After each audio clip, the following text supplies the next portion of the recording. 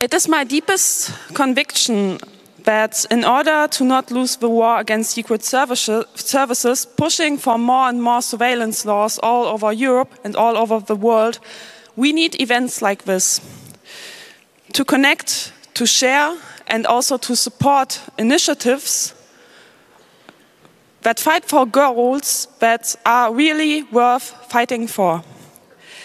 And the next speaker did something really, really impressive. Together with friends, she built an alliance against the surveillance law in the Netherlands, and they collected more than 400,000 signatures, and the next step will be to start a referendum. I'm really impressed, and I hope you are too. Please give a very, very warm applause to Nina Bolsons.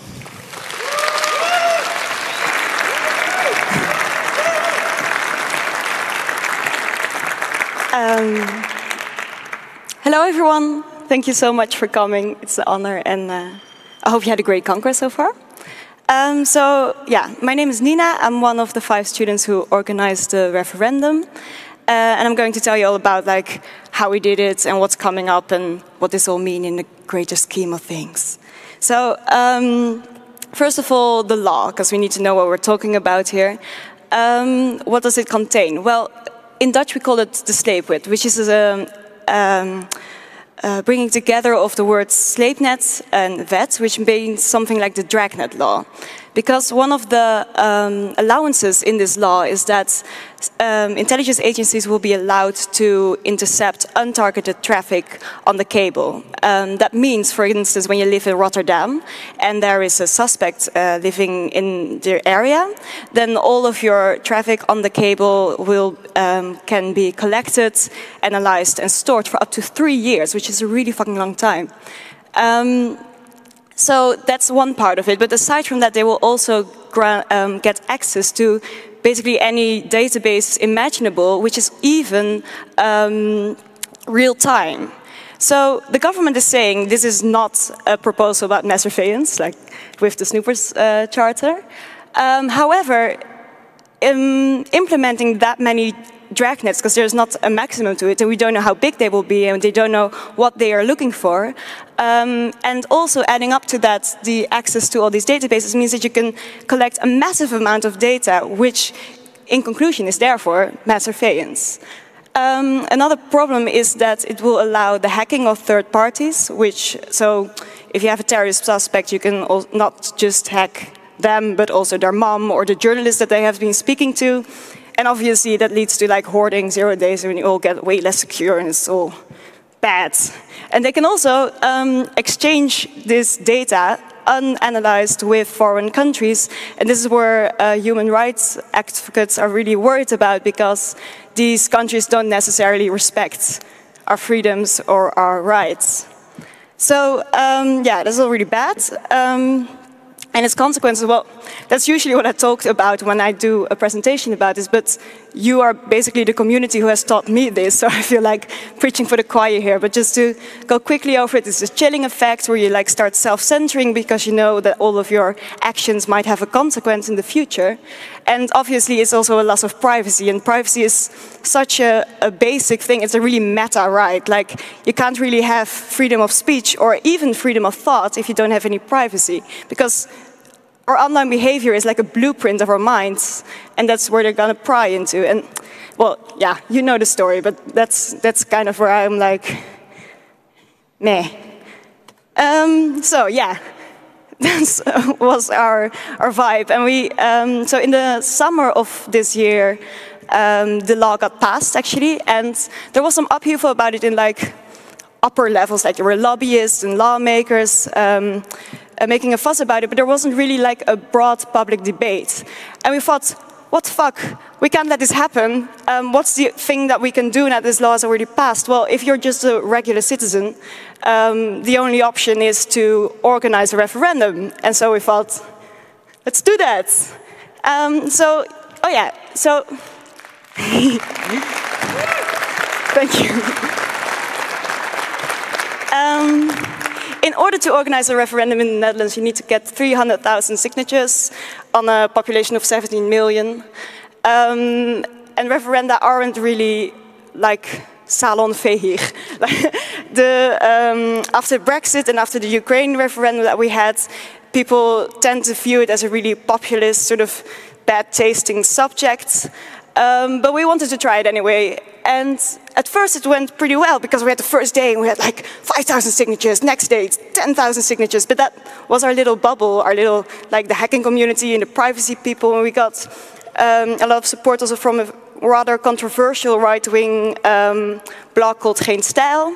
And that got us up pretty well at first. And then, yeah, nothing happened. It was just really quiet. But then we got contacted by Amnesty International, and they said, look, we've tried so hard to stop this law, nothing worked, but we want to help you out. And they actually got 2 airplanes flying around the country saying, I'm being followed, and so are you, and you need to protest on sleepwet.nl. And they printed a million flyers, which were all stacked up in their office, and we went out to like hand them out in like markets and such to sort of get out of that bubble. And it was interesting because once you started talking with people on the streets, they did really have an opinion about this. There weren't that many people who were just neutral, which I kind of expected. Yeah, this is us handing out flyers. Oh yeah, so, but then it didn't really like make a massive change. And we had 6 weeks, and we were already in the 4th week, and we hadn't even gotten 100,000 signatures. And I already was having like rage fits in my room, like, yeah, all these people that say they're about privacy, but they don't actually help out, and I need more support, and where is everybody, and all these parties that don't want to like touch the referendum. But then we got a message from Arjen Lubach, which is a comedian in the Netherlands, a really popular satire show, and he said, you're going to be in the episode tonight, so you might want to get some extra servers. And we were like, what? So yeah, Luca and Joran just spent the entire go.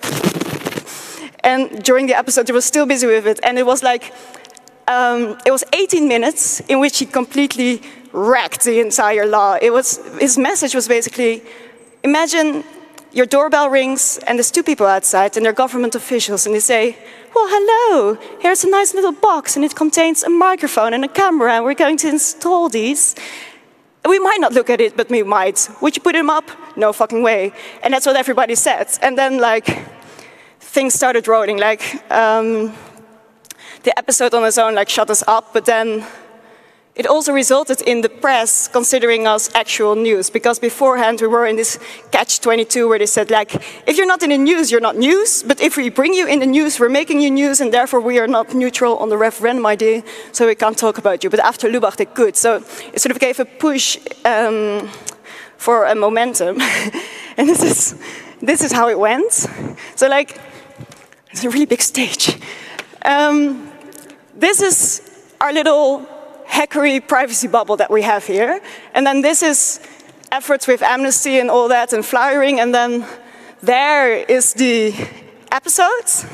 And just and you can also see the spike like up here is where we told the press we had 300,000 signatures. And everybody's like, oh, wow, let's talk about this. Okay. So, things that we noted during this, because I think it's interesting to think about what happens when you take the privacy and the digital rights discussion to a national level, because it doesn't happen that often. Now, first of all, people do tend to give a shit, which was unexpected. As soon as you start talking about them, like, it wasn't that much effort to make them go, oh yeah, this is a point. And it were really different kinds of people as well. You see also, there is not really a left-wing or a right-wing focus.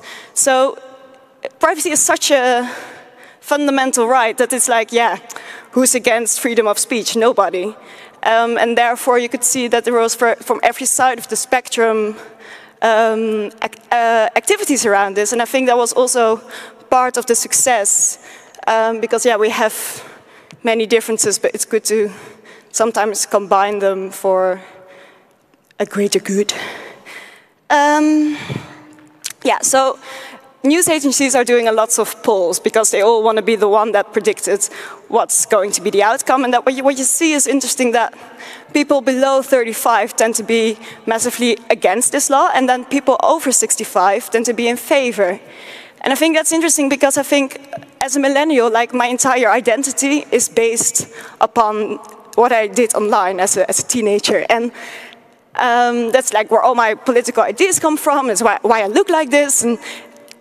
So it's a very intimate thing, and then for people over 65, it's more of a email machine and sometimes get angry at Twitter machine. So it's a public sphere, and that's also where this tension is coming from, because yeah, we kind of know the age differences in lawmakers and such. Oh yeah, and what I found pretty worrying is, like, we have these discussions with politicians and stuff, and you go like, yeah, but the algorithm this, and they're like, yeah, but the logarithm this. And what was worrying is that they said, look, there's not really a problem, because we might collect all of this data, but then as soon we immediately throw away everything that is unnecessary, and then you're all fine. But they completely forget that, like, big data and like the analysis of that is not magic, that there is actually an entity looking at what you're doing and thinking of what the consequences of that should be. And therefore there shouldn't be a difference in the ethics around it. And there's both a combination of glorification of the tech, whilst also there being a ignorance about it. And I think it's a really toxic combination.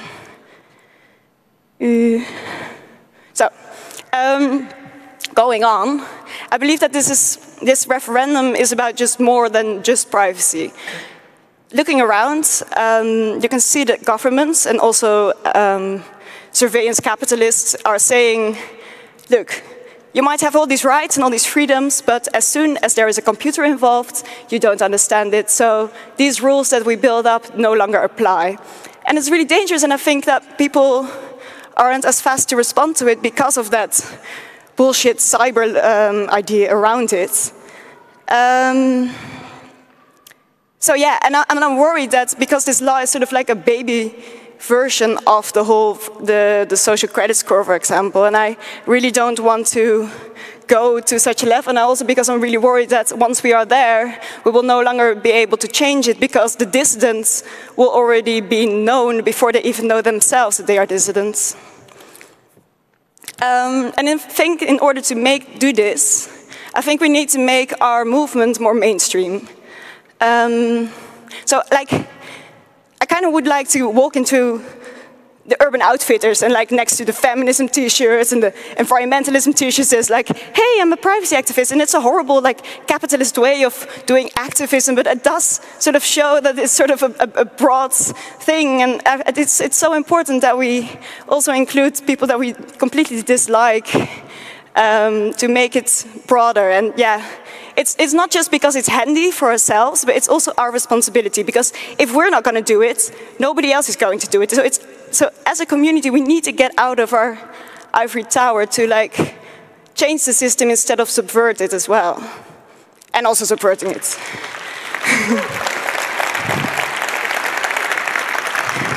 Thanks. So, where we are now, we are going to have a referendum on the 21st of March. Yay. And the state of affairs now is that the government said it's an advisory referendum, so they can completely ignore the outcome. And they've already said that they're going to do that, and I think it's the stupidest idea ever. Especially because I can see a momentum growing where all these different groups are getting together and speaking out about this. So it would not just be ignoring the entire democratic process and the voice of the people, but also hurting a growing movement that will then leash out even harder, in my opinion. So they better not ignore it, motherfuckers.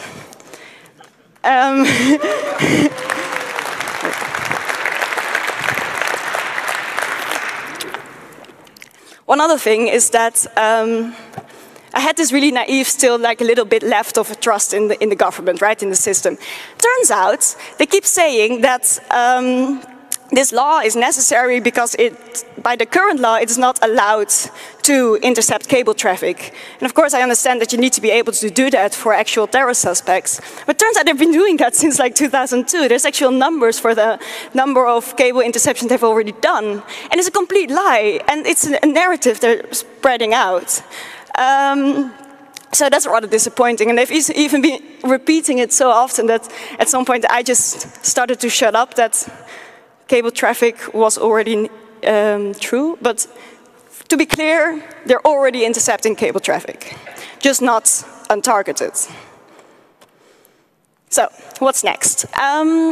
Yeah, we're going to campaign our ass off. Well, actually, Jorgen and Tijn are going back to studying, and Marlou and Luca and I are going to campaign. So, something that's important to get rid of is the fake privacy versus safety idea, because it doesn't make sense. Like your privacy is you have your privacy. Privacy is a human right. Why do we have human rights? To protect citizens. What do we do when we harm human rights? The citizens are less safe. So, and it's not even effective. And a good thing also, again, credits to Arjen Lubach, he introduced the term Terreurschwalbe, which is like, when a politician gets criticized, they can be like, no, don't criticize me, it's because of the terrorists.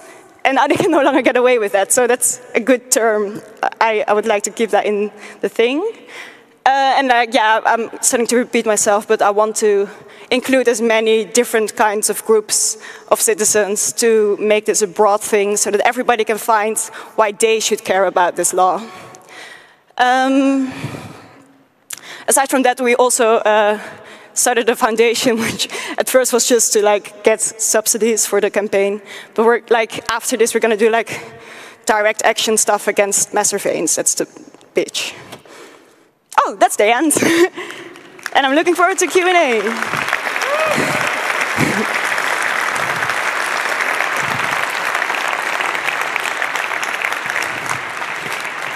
Thank you very much.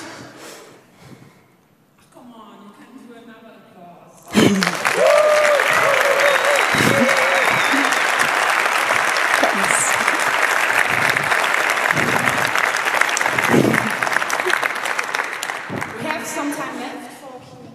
And so I will say first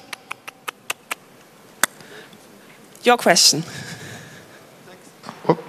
Yeah, thanks a lot for your presentation. I'm actually living in the Netherlands at the moment, so I'm really happy to see such campaign organized in the Netherlands. I have a really small question. Did you have support of other associations or foundations like Bits of Freedom or other in the Netherlands, but also outside the Netherlands for what you've done? Yes, good question. I forgot to say that. Sorry. Yeah, we're getting really good support from Bits of Freedom now in the campaign, and also Amnesty International is ready for battle, and the Pirate Party. Yeah, and yeah. So there is it's also it's not like we are the core of this campaign. It's really a decentralized sort of thing. So everybody is just there to.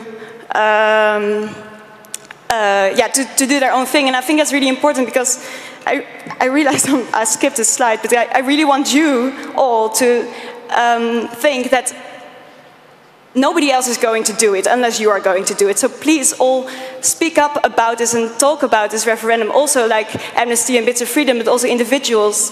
And if you are not living in the Netherlands, it's also important for us because we need international support, because the Netherlands is really fucking small, and when our Prime Minister sees that the big boys like Germany and France are talking about it, then they will have a more incentive to actually do something with it, and at the same time your governments might realize that they won't get away that easy with such mass surveillance laws. So everybody please be as loud as possible about this thing. Yeah.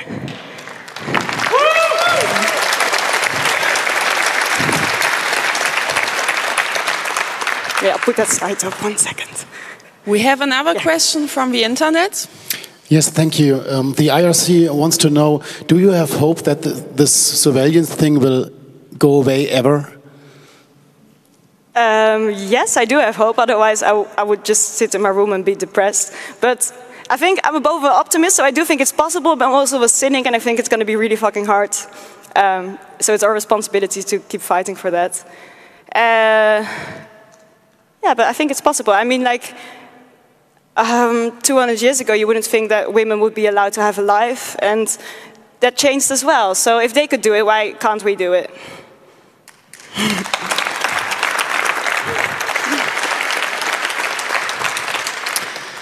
The next question. I would like to add a small thing, because a lot of people are talking about, no, we will only keep the part of the data that we... question, okay. Not comment. But they say we will destroy irrelevant data, but the point of big data is there is no irrelevant data. So there is no need for destroying anything. Mm-hmm. So, yeah. No question, sorry. Okay, you know what a question is, okay? Just wanted to make sure.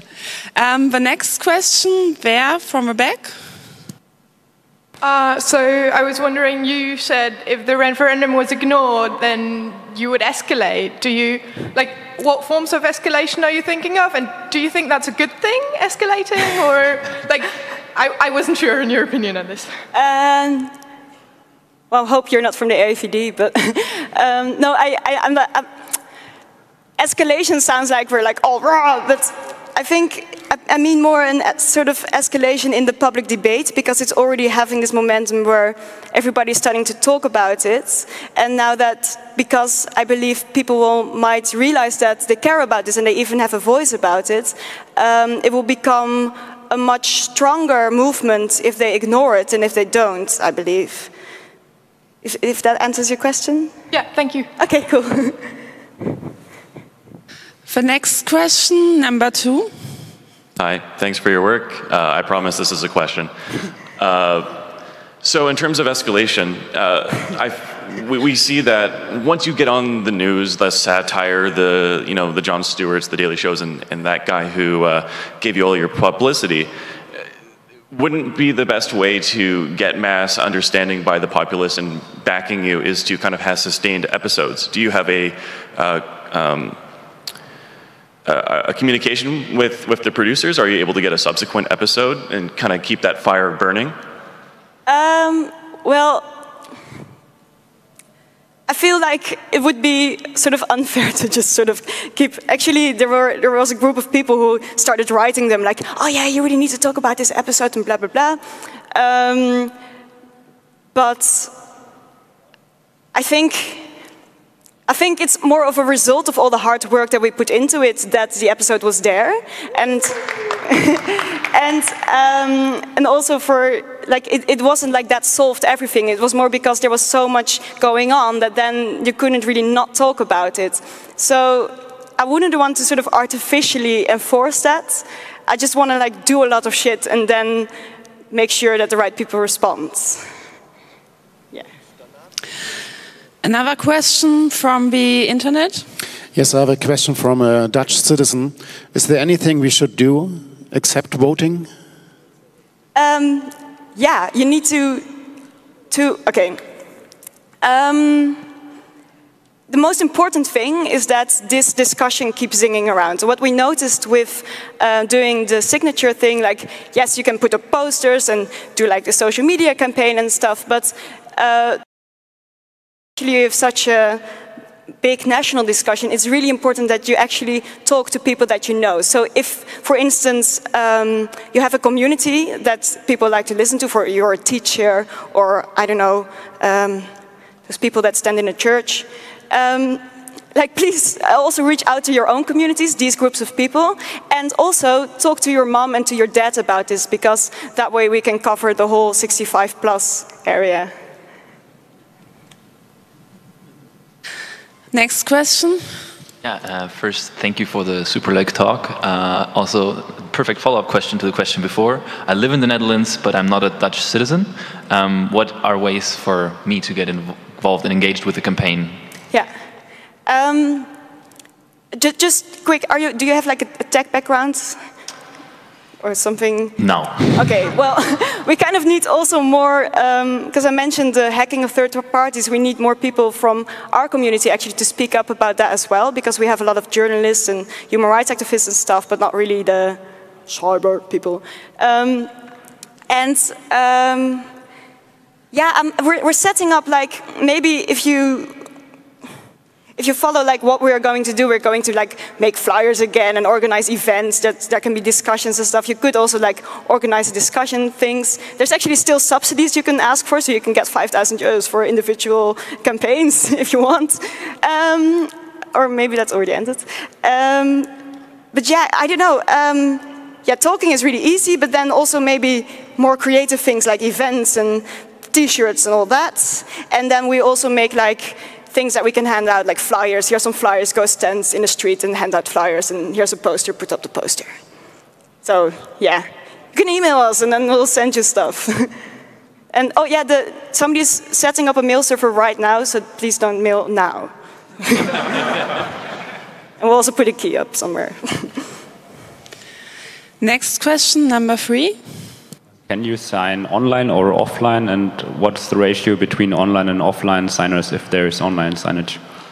Yeah, that was interesting, because we put up a website. That's basically our main thing, and that's where people could sign online.